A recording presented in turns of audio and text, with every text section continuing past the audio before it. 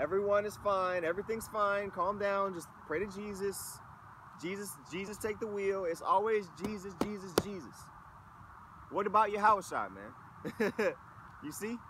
The so-called white man is getting away with everything under the sun, breaking every law in the book, okay, blatantly, and not not repenting for it whatsoever. Okay? He's the so-called Jew. He gets no questions. He gets no inquiries as to why he's able to how he's able to prove his bloodline. All the questions that that the scoffers and scorners, the Christians, like to ask us. Why don't you ask the so-called white man, who's publicly accepted as the Israelites, as the Jews, as you like to call them? You see, they don't even, the so-called Jews over there don't account for the other 10 tribes. Okay, you still got the whole northern kingdom that's just completely not accounted for, not talked about, and he doesn't get asked any questions. Okay. Verse 12. Were they ashamed when they had committed abomination? No, they weren't. Worshipping Semiramis and Tammuz. Okay? Mother Mary and sweet Jesus. No, you weren't ashamed when you committed abomination. Those are abominable gods, man. Those are other gods. Okay? And that's an abomination in the eyes of the true power, of the true Most High, Yahweh Shem Yahushai. Okay? Nay, they were not ashamed at all. I'm sorry. Nay, they were not at all ashamed. Neither could they blush. Therefore, which means consequently, therefore shall they fall among them that fall in the time of their visitation, during the time that the Lord looks and sees all your wicked works that you've been doing. Okay, in the time of their visitation, so they be cast down, saith Yahweh. Okay, if you go in the Hebrew there, that word there is Yahweh, which means he is. Okay, that is the Lord, that is the most high power. Okay, and so the Lord, these are the Lord's words. Okay, and he is using his men, his prophets, to preach those words unto the people. You see?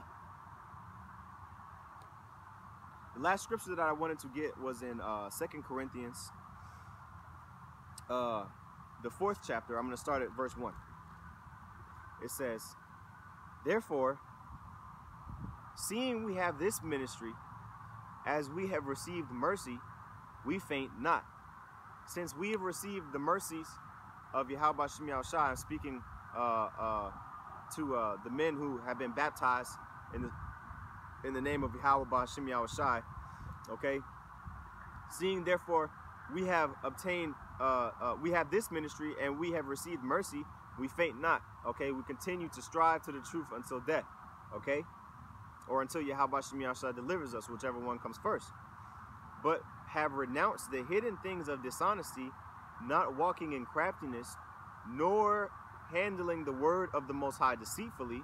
Okay, and the word of the Most High is handled deceitfully by the Christian pastors, okay, by the Christian preachers, by the priests, okay, the Roman Catholics.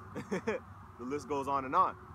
Okay, but by manifestation of the truth, commending ourselves to every man's conscience in the sight of the Most High. So the Most High is our witness.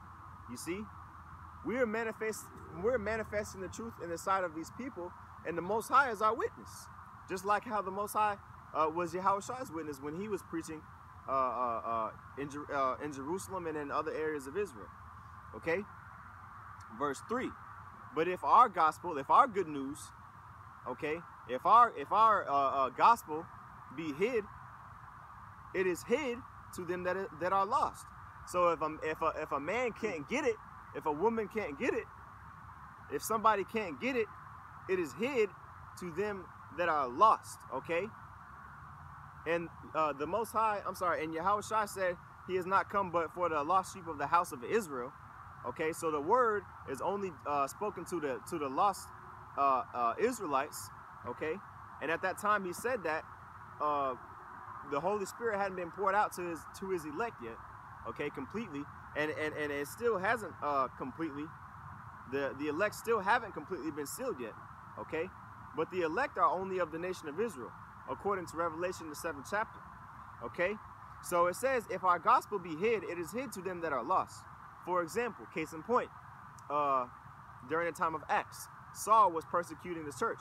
He was lost, but when Yahushua was made revealed unto him, he became baptized in the name of Yahweh Ba'ashim Yahushua, okay? And then his eyes were opened spiritually. He was walking in that light, okay? But those who are lost are blinded, okay? According to Isaiah chapter 6 and 9, okay? Let me continue on in 2 Corinthians 4. In verse 4, it says, in whom the power of this world, who is the God of this world? Satan, hath blinded the minds of them which believe not, okay? So their minds are blinded, okay? And that's a majority of the people. That's the majority of our people, man, that are blinded by Satan. They have demons on them, okay? Which don't allow them to come into the truth. Because it's the will of Yahweh Ba'ashim Yahushua that they don't come into the truth.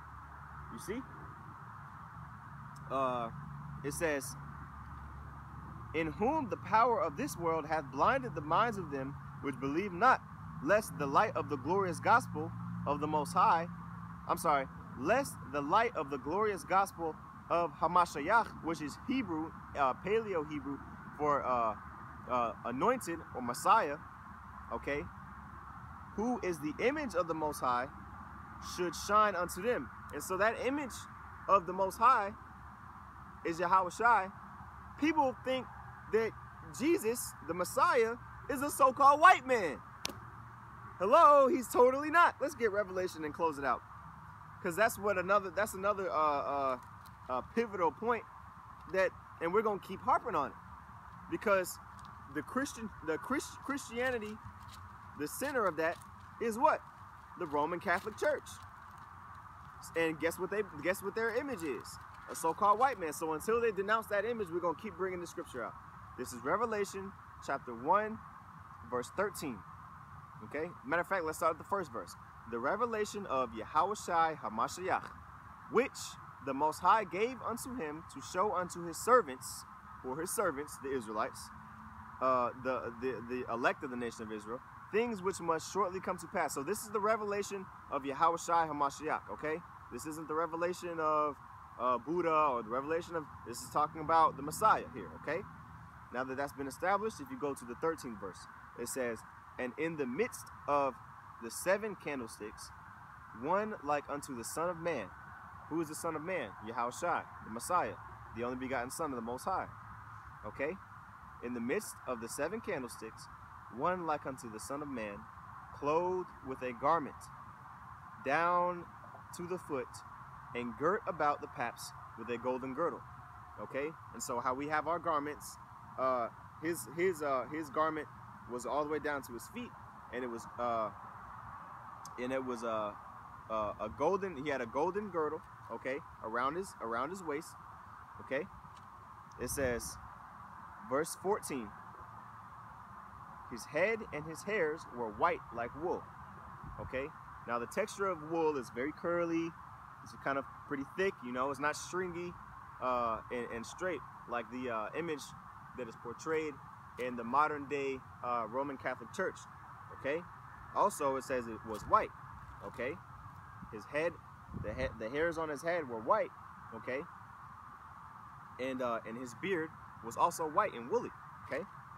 It says, and his eyes were as a flame of fire. Okay? Verse 15. And his feet were like unto fine brass, as if they burned in a furnace. So is the image of Jesus Christ, do his feet, which are the same complexion as the rest of his body, do his feet depict the complexion of burned brass? I don't think so.